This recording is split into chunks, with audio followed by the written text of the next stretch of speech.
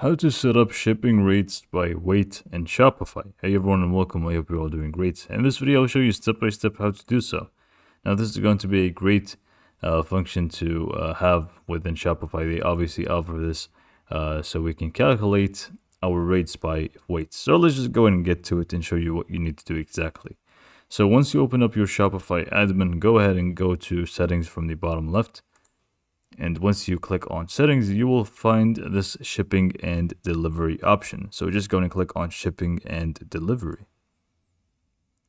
Once this opens up, we are just going to go ahead and open up our general shipping rates within here. So I'm just going to go and click on that. Now there are going to be two different shipping zones by default. One is going to be the domestic one, which is basically where you're based in, or where the store is based in. The store that you have, obviously, and then we also have the international one. Now we can do it for both domestic and international, and it's going to be exactly the same way. So here we have a standard rate for the domestic one, which is free.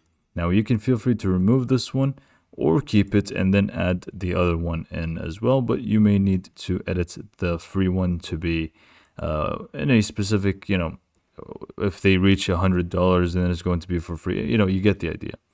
But to start adding rates by weight, you just want to click on add rate, whether it's in the domestic or international. Click on add rate. And then here we're going to go to rate type, make sure it is use flat rate. And then we are going to go to shipping rate here, custom rate name. Give it a name, so you can feel free to name it whatever you want, really. I'm just going to name it test for the time being. This is going to be the description, so I'm just going to leave it for the time being off without anything. And then we come to the actual price here. Now what you need to do to make it by weight, you'll need to click on add additional pricing. So click on that, and then you will find two different options based on item weight and also based on order price. So we're going to obviously select the based on item weight. And then we will have two different options here. So minimum weight and maximum weight.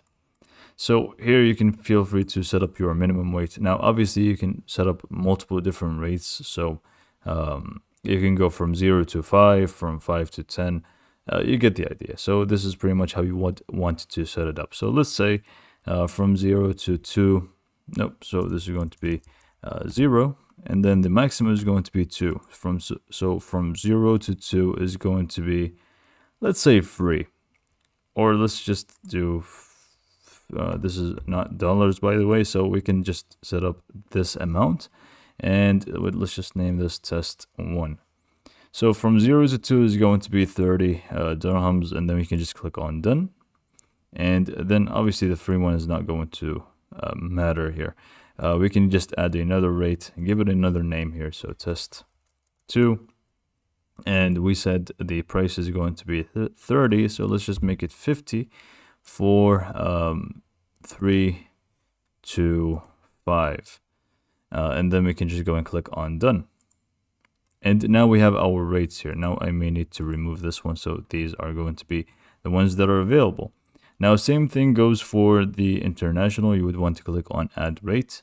And again, exactly the same steps. You just want to click on add additional pricing, and based on item weight, you can just go ahead and add the minimum weight and the maximum weight to the rate that you want to set up.